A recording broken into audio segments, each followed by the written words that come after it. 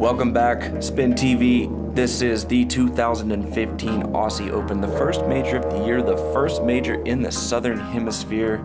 We've got 9 more holes to play. We've seen some great action so far on this really tough Mundaring Disc Golf Park course, and I've brought in the man himself, the best promoter that this game has ever seen, the #1 guy, the man behind Disc Golf Park, the man behind getting this major to Australia. Jussi Mieresma is here with me. Welcome back. Thank you, Jamie. And this time around, you have special knowledge of this course. You are one of the course designers, and you are one of the main reasons that this tournament is here in Australia. How excited are you to have this event pulled off after all these months of planning? It's a great honor, first of all, and obviously I'm really excited about this opportunity to bring disc golf in this country, because I think Australia is a fantastic country for disc golf, and especially this Mundaring golf course that we got, to have as a disc golf park and the major event course. The area and the facility is perfect for disc golf. And what we tried to do this course was to design a major level course where shooting par equals approximately 1,000 rating. And definitely we're able to do that in the warm-up tournament. I believe it was 10:03 was an even rated round, and throughout the whole week it never really strayed under 990, so you're right on target with what you wanted to accomplish. And though the field was a little bit smaller, we still had some really high competition. We had players playing 1070 rated golf all weekend, and it's carrying over, and people are already putting together some great shots today. So with that in mind, you ready to get this thing started? Sure, let's do it. All right, hole 10 is a par 4. It's 180 meters. The guys have just come off 2 par 3s in a row that are, birdie gets. You really want to get 2s on those holes, and this one's a nice uphill S-curve, and this one can be tricky in the wind. Tell me about this hole. Yeah, this is actually one of my favorite par 4s at the course, and as you see, Ricky, having the box at the first, you need to get your drive up and right. So you need to get around that white tree, and actually Ricky was a little bit too short, so you need to be far up and right with your tee shot. And Paul McBeth told me that this was the hole that the wind affected the disc most that he found all weekend, and it can really make the difference. If you have power like Simon shows right there, you can actually be looking at a long throw in for eagle, but that's, again, you have to have Simon power. Exactly, and what Paul meant, this is actually a cross headwind where the players are throwing. So now it's a headwind pulling and pushing the disc more down. So that requires a really good angle control. And it's definitely even harder to get that angle control when you're throwing these faster discs. And Feldberg is gonna, looks like he got a little skid that could have turned into a cut roller and been much, much worse. So Ricky is about, I would say, 100 meters from the target, but he needs to hit that pretty narrow gap. Let's see how he does it. Oh, actually he went all over those trees. It's a long shot, and looks like he's in the woods, so we'll see if he hits a putt or not. Borrowed a page from the Simon Lizotte playbook going high, and Dave Feldberg's going to follow suit. And harder to see with the gray sky in the background, but there's Dave's dropping out to the right side of frame right there, so he got caught up in the branches and held up. Paul is lining up actually a rock shot, which he will execute between those trees on the right, and this is actually about 60-meter approach, and he seems to have it nicely on a green, so that should be a birdie. And that's a nice little window. That's window in the truest sense. You've got the Aussie bush that's down below, and you have the trees and the canopies up top. You really need to put it nice height control and speed. Simon is following Paul's route with the P2, and he's also on the green. So these should be some interesting looks. Feldberg is going to have another long look when his upshots just aren't getting close enough to really guarantee him birdies, and he's been giving him good runs, but just hasn't gotten him to fall quite yet. And Simon went a little long, and he's parked right behind this big tree. Nice straddle putt. And this really shows the importance of, if you're going to play this game at this level, you need to have different putts. You can't just line your feet up in one orientation and expect that all your putts are going to be like that. Yeah, and also there is an elevation on this course, so you might end up putting down or uphill, so you need to also master that angle. And Paul does not let Simon take a stroke from him. So Simon stays 4 strokes back from Paul McBeth, and now he's only going to have 8 more holes to play. So Simon needs to start closing this gap a little bit quicker. He started to make some headway in the front 9, and he needs to pick it up right through here. But good news, there's some scoring opportunities coming up. And that's going to be Dave Feldberg is going to find a par, and Ricky is going to birdie. So everybody birdies except Dave that hole. And hole 11 is a par 4 where you're going to squeeze the fairway down with some artificial OB just to make getting to the hole a little bit tougher. Yes, this hole actually is, you need to make a decision from the tee, even you're going to lay up or go long like Ricky is doing in his drive. He's going long, and now he has a pretty easy upshot, but you need to take a risk if you want to go long with the tee shot. And Simon is actually throwing PD2, and this is also a headwind, so he falls like a couple meters short, so he's actually continuing right where the flags are shown. And he kind of got suckered into that throw. That's right what that OB was designed to do. And Paul is actually having pretty much the same shot, so they are both OB. You can see both of these guys are trying to assert their will and sort of take control. It's almost like an arm wrestling match right down through the stretch here, and what I consider to be probably the toughest 6-hole stretch on the course, which is 11 through 16. It is. Simon is now facing approximately 130-meter Anheuser shot, and he's actually throwing a roller, which is a good option also here because there's a lot of room for it, and his roller is going actually a little bit too far. Have a good positive kick on the tree, and he's putting around the circle's edge. Paul has actually the same lie. They went out at the same spot, so he's throwing the backhand Anheuser, and I was actually looking this shot from the behind, and this was one of the best shot of the day, so it was on point, and he actually landed on the green, and he's like in 5 meters from the basket. And you know, we saw Paul execute that similar shot on hole 6. Just some great control with his rocks and mid-ranges in general. And that's a nice little putter layup for Feldberg. This is a traditional black putter. Ricky is on fire. This is actually going to be his 9th straight birdie in a row, and he's actually trying to catch and catching Simon. Yeah, he will be looking at his 9th birdie attempt, that's massive. On this course, you don't expect to see scores like that. Yeah, I mean, the course record Simon and Paul did the other day, 52, was actually a score that I actually didn't believe that people can throw there. So I was thinking more like 54, 55 could be the course record, but these guys are good. And even when you design the tough course, they seem to find a way to find that gap and make that clutch putt like Dave does right there. And he's trying to get back on a birdie train.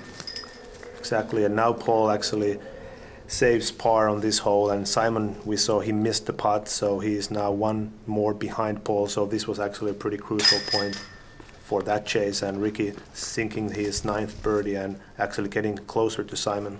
And that was right in the heart. That was a pure putt by Ricky. Rewind that tape back when you need to look at some practice film, and that'll really teach you how to put a putt right where it needs to be. Exactly, and Simon is not happy with his score here, so he needs to improve. And hole 12 is coming up. This is another par 4.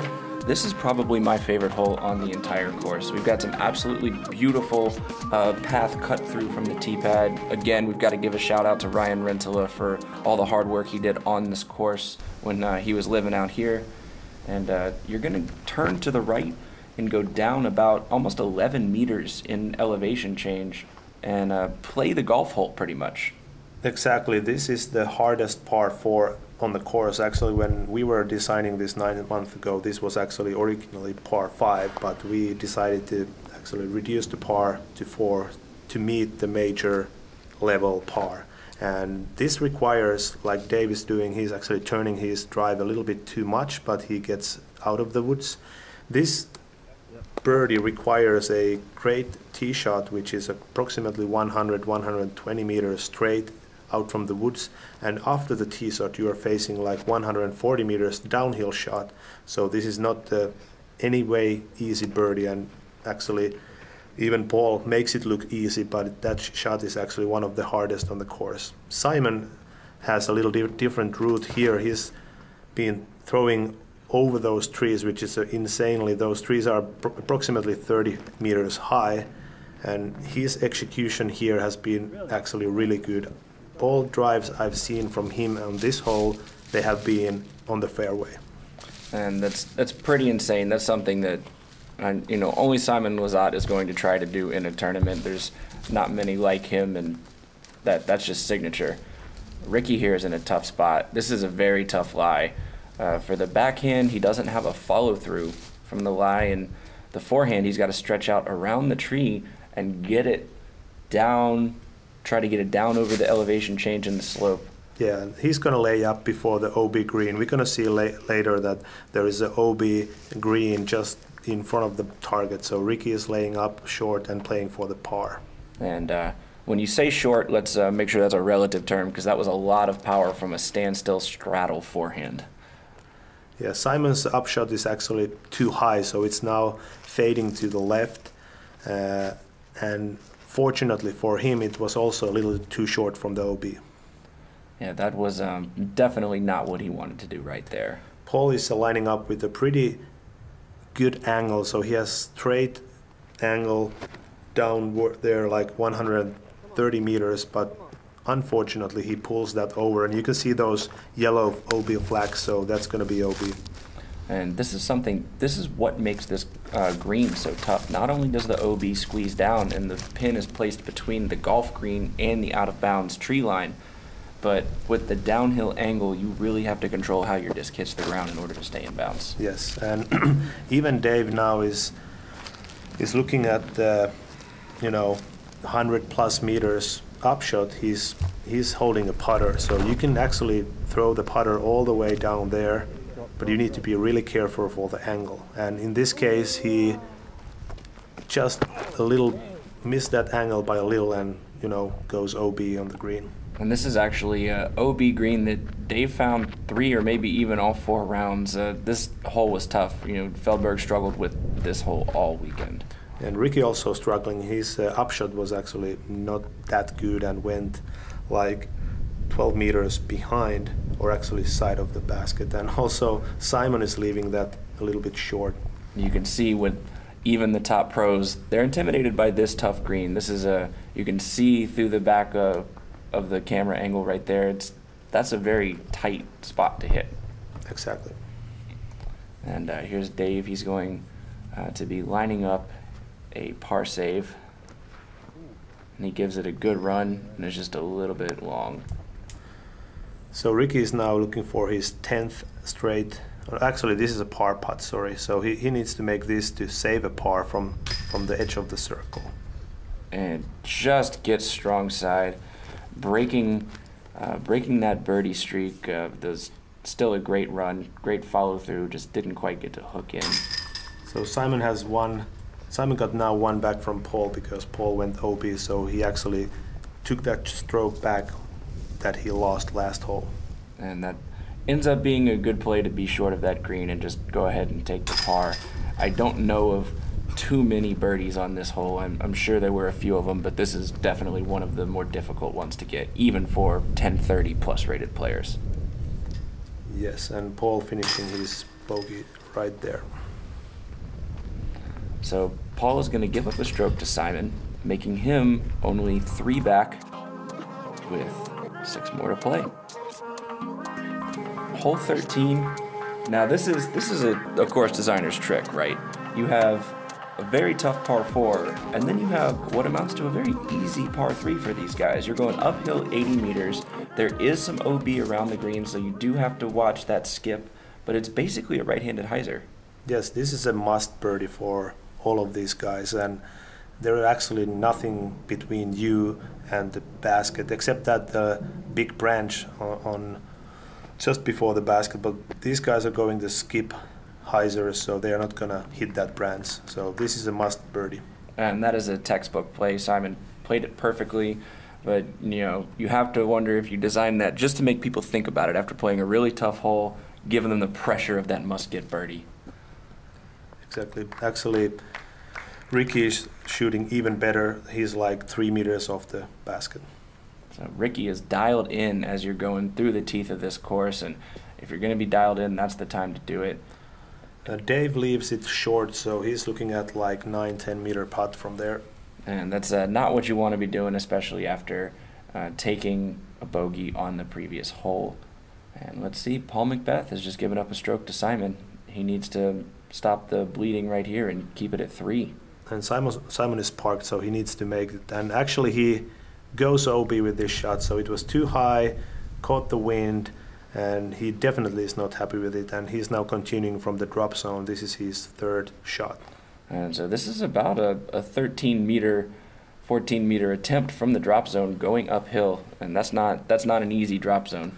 He's going to lose now 2 strokes, so Simon is getting really close to him. So it's going to be really interesting the last 5 holes.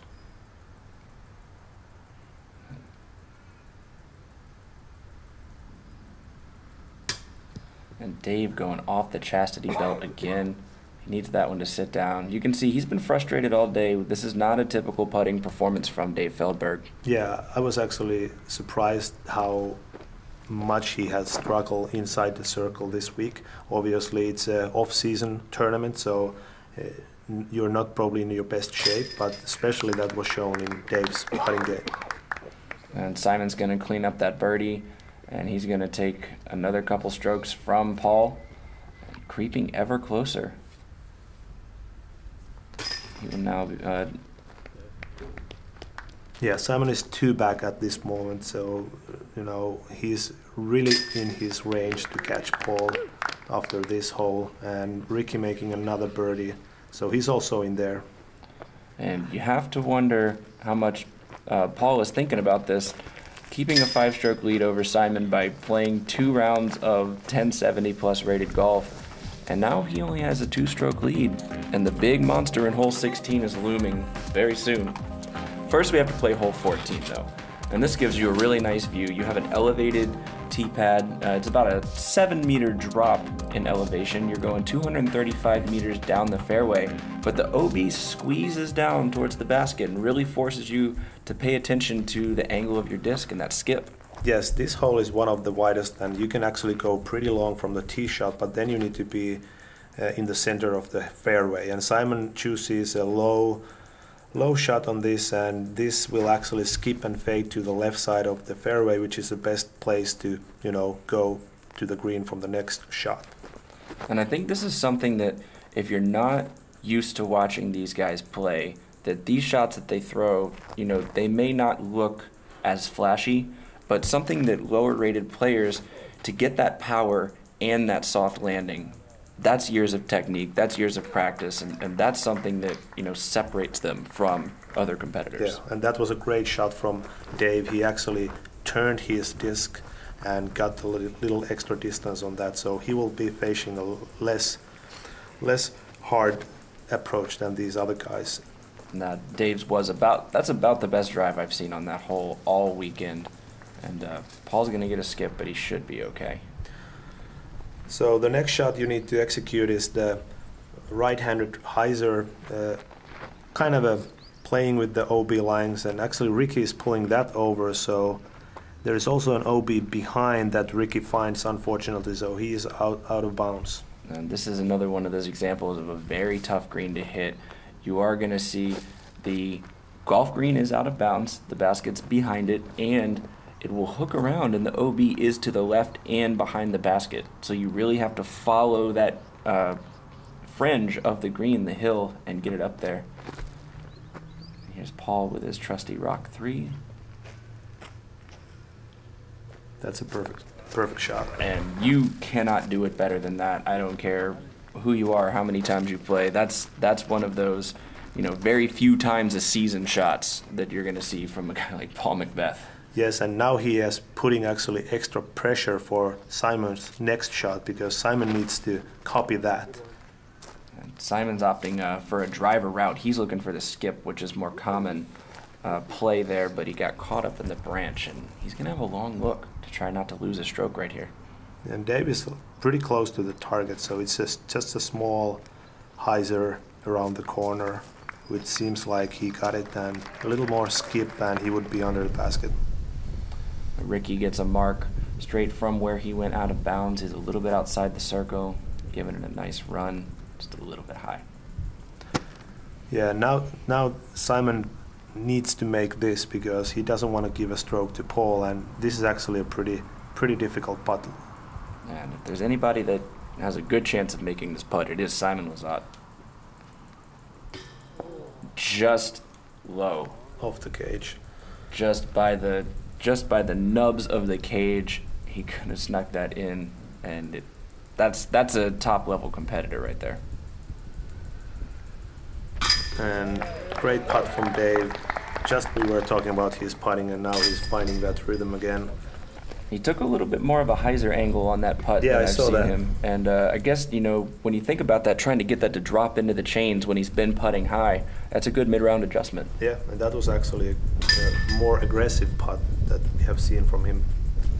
And Simon's going to clean up for par. And that's where his upshot landed. That's an 1100 rated shot right there. Yeah, it's a downhill shot and you can't see the whole green, so it's almost incredible. Like, the man has no rust on him, practicing all off season. You know, what can you do to beat him? You need to try to get hole 15, par 3, 120 meters, and you're gonna see the the fairway, sloping down from right to left, and that's gonna cause a lot of the players to play a skip shot. Yeah, and you can take this almost as wide as you want. So let's see how Dave chooses the lines. He's going the wide route, but he's having a overstable driver, and we are looking for a nice, good couple of skips and a little rolling, and he's almost parked. That's a great shot because the OB is to the left in the tree line. You carve out a little bit of a keyhole almost by the basket, but if you get a big nasty skip and a little bit of a roll, it's easy to go out of bounds.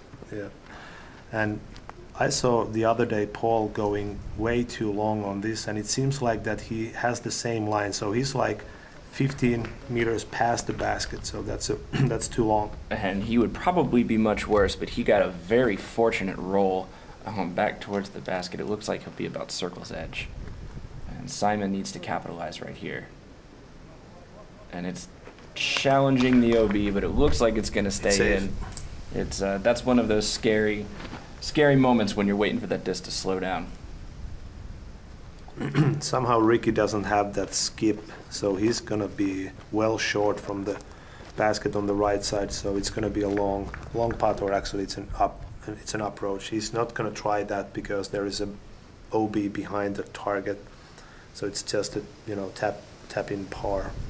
And if you play this back and watch, you know, one of the most important things to notice when you're trying to get a different kind of skip is watch the left side of the disc on that right-handed hyzer, and that's really going to tell whether it flares or whether it gets a little baby skip or whether it just kind of sits. And this is a very big moment for Paul McBeth right here. Oh, that was a kind of a drop by the wind, so now there is a perfect time to Simon again gain that stroke back and get within 2 strokes when there are only 3 holes to play, and that's what Simon does. He doesn't miss those holes. Taking no time at all, no time to think about it or get razzed. He puts it right in the chains, and he's back to 2 behind with 3 to play. Yeah, and Dave is now looking for another birdie. He's gonna tap that in and make the birdie. And that's a great comeback for Dave, who's was struggling on the putting green earlier, and he's going to come and get 2 birdies in a row. Ricky will clean up for par, and Ricky's out of reach for most people at this point. You know, it would have been tough to catch him anyway. He is creeping up on Simon a little bit, so this round is not over, even though there's only 3 holes left to play. Speaking of which, hole 16 is a monster hole. It's more like 2 holes. It is 375 meters. That is over 1,000 feet for us Americans. 1,200 feet, actually. 1,200 feet. My mental math was not quick enough for that.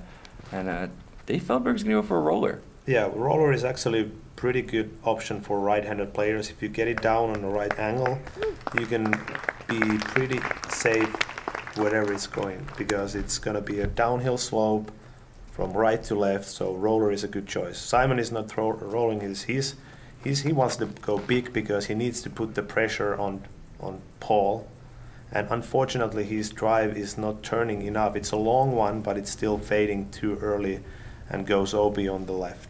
And that's the danger of throwing really overstable disc. You can definitely get that distance on that anti-flex shot, but if you don't force it over on that ante, you're going to carry out, especially throwing downhill. Yeah, and being 2 strokes behind at this point and going OB, it's a really hard break for him. Now everything needs to go for him if he wants to win this. So Paul, he needs to just land safe, and this is what exactly he's doing. So that's a great shot from Paul, right in the middle of the fairway. Took a lot of pressure off of Paul by throwing out of bounds, and Ricky will go for the forehand. So we're seeing a few different lines, and Ricky kind of got over on it, but seems to be safe. Yeah, that was a good break for him, and now he's actually looking for, you can see those 3 bigger trees on the left side of the fairway. They are approximately 120-30 meters away from Ricky, and Ricky has a great drive here again, and he's pretty close to those trees, so he's looking for a 100-meter approach. Good setup to get up and down and get that birdie. You know, you can only imagine that Simon was trying to go for the eagle there and grab those 2 strokes on this hole, because the next 2 holes to finish the course are par 3s. Exactly, and Dave is playing safe in the middle of the fairway, actually skipping to the left, but he's still safe and looking for a pretty nice and easy upshot. And so the basket is down and it's towards the right, so you're again going to play a golf green to the left and a little bit deep of the pin, and the OB going down the right side tree line. So this is not the easiest angle for a right-handed backhanded player. Yeah, Paul has his distance destroyer and actually gaining a lot of distance, so that's far away downhill there, and you can see that it's sloping more and more at the end of the fairway, so it's actually a pretty nice downhill shot that Simon is also seeing, and somehow he's leaving that well too low and have those unfortunate skips, and the headwind actually helps to keep the disc up, and he goes OB again. And he was not happy with that. It looks like it kind of slipped out of his hand and got low. I can't imagine that he was trying to throw between the trees. As much as he does like to show off that arm, that probably wasn't the route he was going. Yeah. Ricky's sidearm is crazy, and now he's almost hit the basket and stayed in, so he's like 7-6 meters from the target. That should be a nice, within his caliber birdie look there, and so Simon definitely needs this shot to land. Yeah, looks like he gets it in close range. There are the little skips that we don't see, but he's in the circle. And Dave Feldberg going with the putter. He really likes throwing that putter, and he can get some good distance with it. Nice and overstable, staying down in the wind. Great shot. Paul is so close with his second shot, so he can see the whole green, which makes the shot even easier. And you can see that with the angle, with playing the hyzer on his second shot, he got the angle to the green that's least likely to put him out of bounds. And now he's putting without really much chance of going out of bounds. Simon makes his bogey with 2 OBs, so he will drop some shots against the Paul. So I think this is over, but you never know. You never can tell with these guys, but I will say that that was a phenomenal upshot by Simon to get back after going out of bounds twice and give himself at least a chance to save the bogey. That's the kind of play that you need to have when you make a mistake. Pick yourself right back up and get back on the horse. Oh, that's a really uncharacteristic putt from Ricky. He doesn't really miss those ones. And that was a kind of odd-looking spit out too. It hit strong side low and just kind of bounce back out. And Dave will take the birdie right there, which is very solid. Paul also birdies. Ricky will par, and Simon will bogey. Hole 17. This was the first and second hole ever aced on this course by the 3-time world champion himself in practice. 2 different discs, very similar shot. Let's see if we can get some ace runs here. That's definitely what it's going to take to put this game back in reach. Dave is coming out first, and he's hyzering his shot a little bit to left from the target. Actually drops right under the basket. That's a great shot. Yeah, apologize. The cameraman did a terrible job following that shot. With the black putter was a little bit hard to find, but that was a fantastic shot by Dave. Next is Paul. He should know how to play this hole, so let's see. that is one of the discs that he aced with. That is his Thunderbird, and that was the first ace on this course. He had the line, he was a little bit long, got held up in the wind a little bit. Yeah, the wind is actually pretty tricky on this hole. You're throwing quite a lot of downhill. Ricky is using his mid-range here, so he can even reach the target with the mid-range. And you can see the wind is holding it up as it's trying to get to the ground and slowing down. And he's going to end up a little bit long.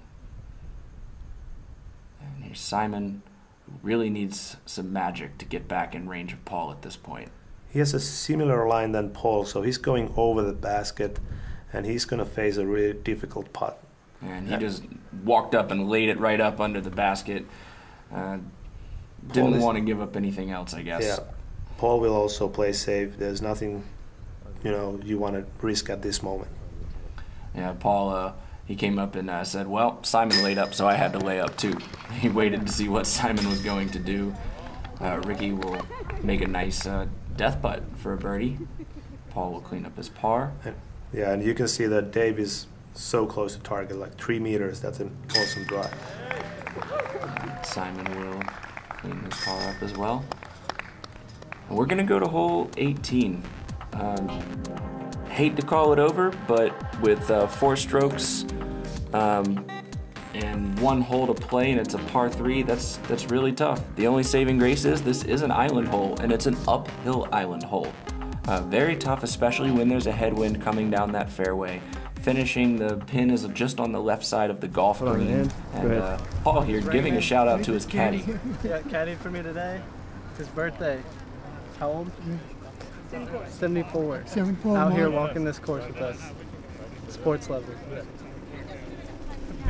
And one of the skippers on the Bowls Club team, the Mundaring Red Tails. So shout out to them for showing us a great time after the rounds, letting us learn a really popular Australian sport. Dave was releasing the disc really high, and he's sailing out of bounds from the left side, so he's going to continue from the drop zone.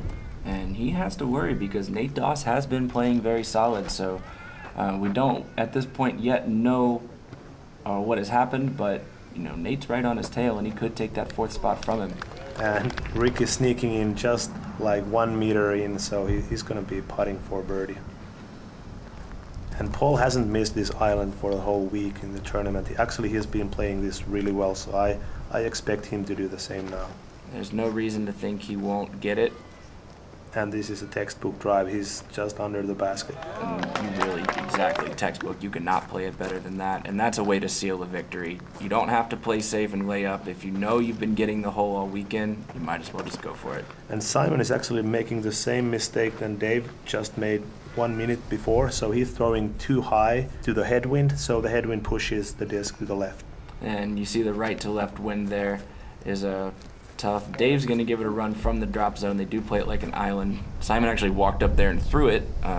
Yeah, he's a fast guy. Yeah, I think he kind of knew that if he didn't throw that in bounds, that he just needed to end it and let Paul take the victory right there. And see Ricky for birdie. Yeah, Ricky's finishing in style, so he made the best round today.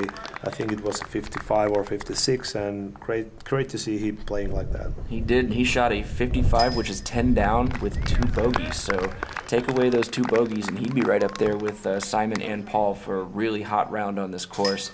An absolute putting display by Ricky Wysocki today. Yeah, and here's the man taking his 7th title and 4th international title. So there is at the moment no one who can challenge this in a real time. And there is nobody in the game that works as hard as Paul McBeth, and that he earns it every single day out on the course.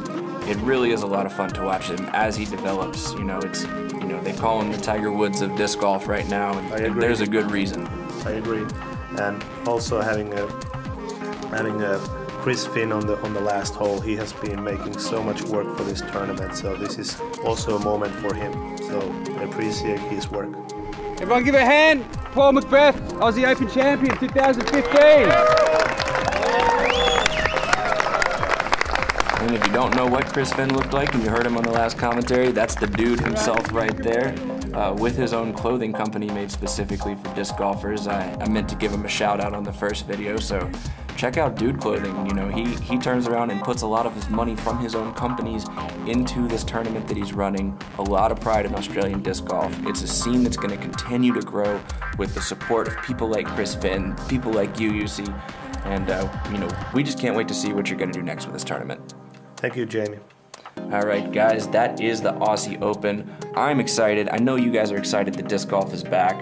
And guess what? Memorial's only a couple weeks away. You guys keep it locked, keep it practicing, play back this round and see what these guys are doing to tackle this tough course. And I'll see you guys in Phoenix.